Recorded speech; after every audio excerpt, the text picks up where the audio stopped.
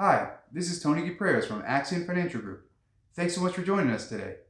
In today's video, we're going to discuss an acronym that is very important to know in terms of private market investing. It's IPO, also known as Initial Public Offering.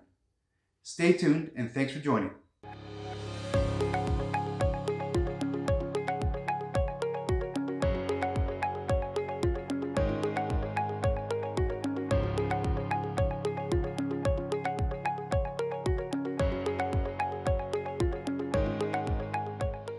IPO, it's becoming a term that everybody knows.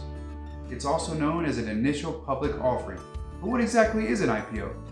An IPO is when a private company lists for the first time on a public market stock exchange, hence the term initial public offering. It's the first time that a private market company gets listed and is available to be purchased shares by the public.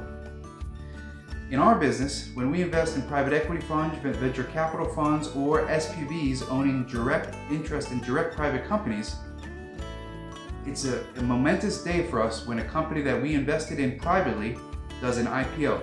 Because an IPO means the shares are going to be listed on a public exchange and they're going to become liquid for us as private market investors.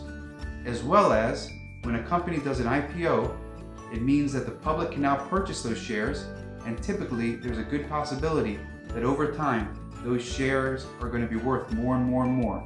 As the interest grows amongst the public, more opportunity for more buyers to invest in the company, which thus makes our share price increase and makes it a more profitable investment for us. So I hope you learned today a brief definition of what an IPO is, or initial public offering, and how it relates to private market investing, which is what RRA specializes in. Thanks so much for joining us today, and please stay tuned for the next video. Take care.